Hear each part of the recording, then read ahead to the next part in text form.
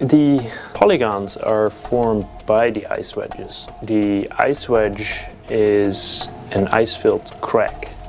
The crack forms during the very cold parts of the winter when the soil in between the cracks is shrinking. And this happens at temperatures below -10 degrees Celsius. These cracks, they stay slightly open until spring snow melt. The water from the snow runs into those cracks and then freezes right there. And then it slightly expands. And the expanding causes the soils to be pushed away. So every year the crack goes roughly in the same place. And more water comes in, and so slowly the ice wedge becomes bigger and bigger.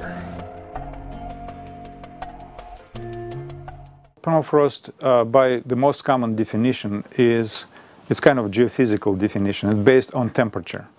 So it says any earth material below ground which at or below 0 degrees Celsius for 2 or more years consequently is permafrost. People are surprised to hear that sometimes, you know, in the high Arctic it even can get up to 20 degrees Celsius. But that heat doesn't travel all the way into the ground. It travels only, on average, half a meter into the ground. That's what we call the active layer. And so the active layer thaws every summer and it refreezes every winter. We need to know, of course, more, not just temperature, but also how much ice in permafrost, how much carbon is sequestered in permafrost. So here you see how the pattern of the ice wedges is tied in with the pattern of the surrounding lakes.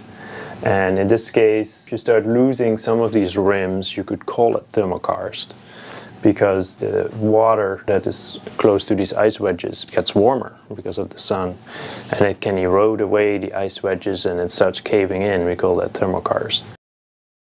So that's a very interesting part of studying permafrost, to study these processes of disintegration of permafrost, which could be very rapid if there is a significant amount of ice in the permafrost. If there is not too much ice in permafrost, we can still have some processes of uneven settlement of the surface. We still can have development of thermokarst and thermokarst lakes even, but generally these changes will be much less noticeable than if there is lots of ice in permafrost. This is a close-up of the white dots, and those are non-sorted circles. I think they are very fascinating features in the tundra because they are created by the interaction between the ecosystem and the physical environment. They kind of work together to enhance each other. So without the plants, there would not be any non-sorted circles, and without the physics of freezing and thawing, there would not be a pattern. The way it works is that you have these barren patches surrounded by vegetation. Every winter when it gets cold, the ground freezes, and the vegetation, it slows the freezing down. But the bare patches, they freeze first. And what happens is you get water being attracted by that freezing, because the freezing is kind of like drying, and so the water wants to go into these non-sorted circles, and what happens is they start to rise every winter. And so they rise every winter, and then in summer they collapse again. And this process of rising and collapsing actually prevents the roots from surviving in the center of these features. And so it's the symbiosis of, you know, plants growing around it, providing insulation, but they don't want to grow in it because they get damaged from that strong action of frost heave.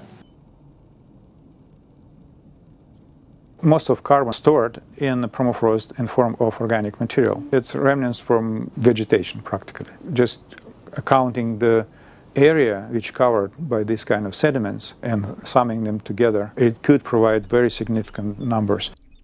There is estimates which were made lately of carbon in permafrost, which shows that right now in the upper 3 meters there is more carbon, twice more carbon in the frozen state than it is in the atmosphere. So that's pretty big amounts. Probably will not happen anytime very soon, but if it will release, the amount of carbon in the atmosphere could be tripled. We see this continuous warming in our coastal sites in permafrost, somehow related to more open ocean during the summertime because it's increased temperature, but also it increased precipitation. Snow is a very important component for permafrost because it keeps it from cold winter conditions. So if you have more snow, generally permafrost is warmer and much less stable. The degradation of permafrost could happen easier. I think we see already this interaction between more open waters during the summer and degradation of permafrost in the coastal sites.